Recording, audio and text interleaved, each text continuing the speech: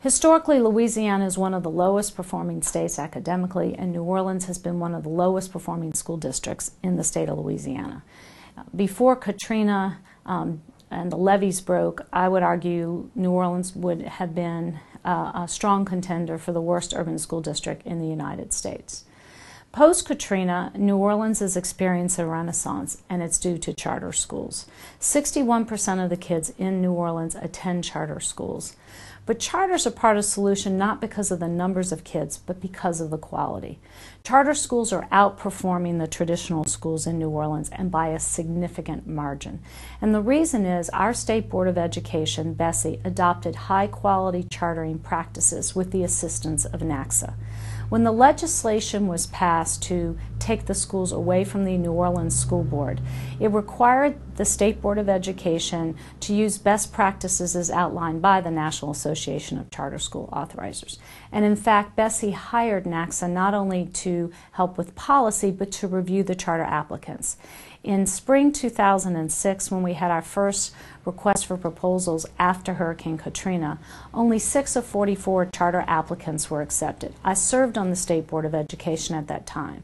Having NACSA as a partner was absolutely critical. It gave the board cover to only accept 6 of 44 because there was an independent third-party review process that we could call upon to depoliticize the selection process. We also put in place authorizing practices that I believe is driving the quality of chartering in New Orleans.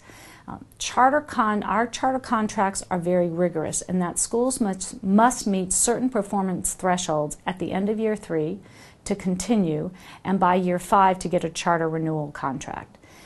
Schools have internalized these performance measures. They are living them every day. They are committed to them. And by having them not only in contract but in the psyche, you've changed the entire conversation in New Orleans about expectations. Charters are significantly outperforming the traditional schools, and I believe it's because of a number of reasons. One, Bessie was very picky about who it chartered and relied upon NACSA to review the applicants. There is not a single charter school operating in New Orleans that NACSA did not look at its charter proposal. Number two is we set very clear performance expectations. At the time, I think Louisiana was one of very few states willing to explicitly put thresholds tied into our school accountability system that charter operators had to achieve in order to get their charter continued or renewed.